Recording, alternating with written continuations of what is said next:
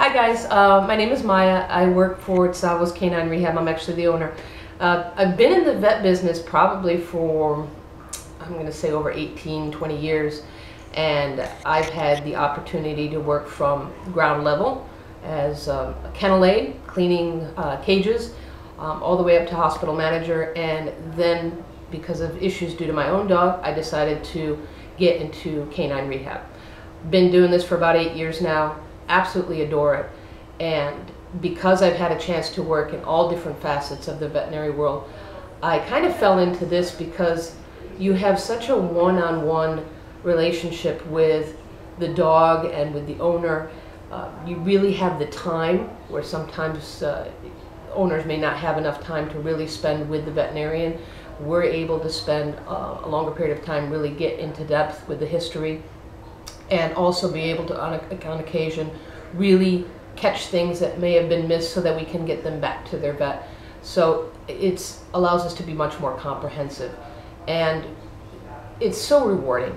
I mean, when you get a kid in here that is quadriplegic, can't walk, if you have a kid that comes in here and can't use his leg, whose neck pain is so incredibly that they can't even stand up,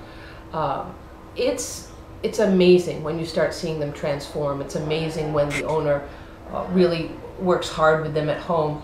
And it's not a lifetime thing that these kids are in.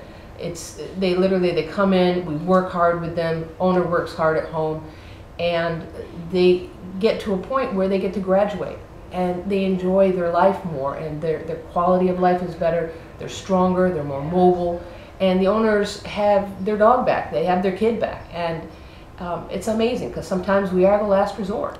So if you're ever considering a career, definitely dabble in a lot of different stuff in the veterinary and animal world, if that's your interest.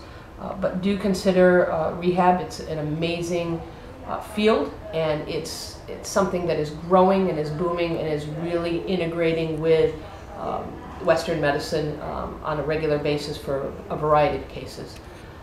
And if you ever have any questions and you're really interested in it, feel free to give us a call here. We'll be happy to chat with you.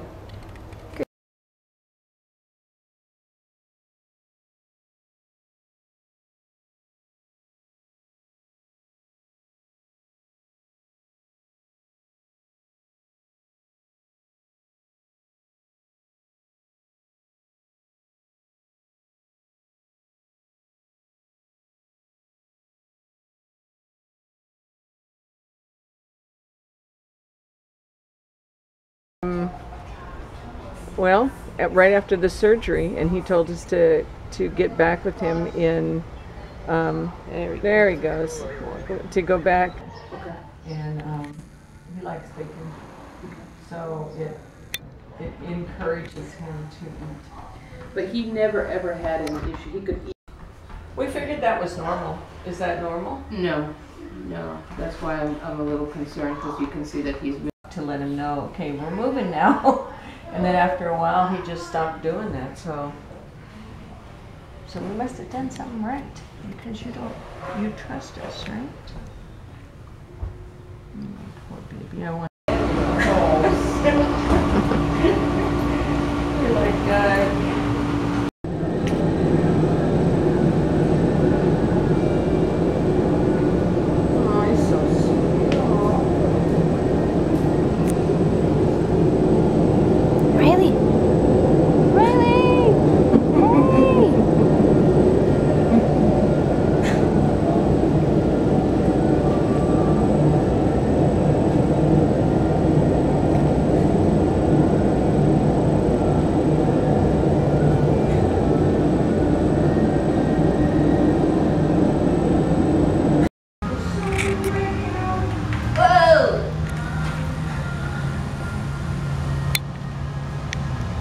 talking to you.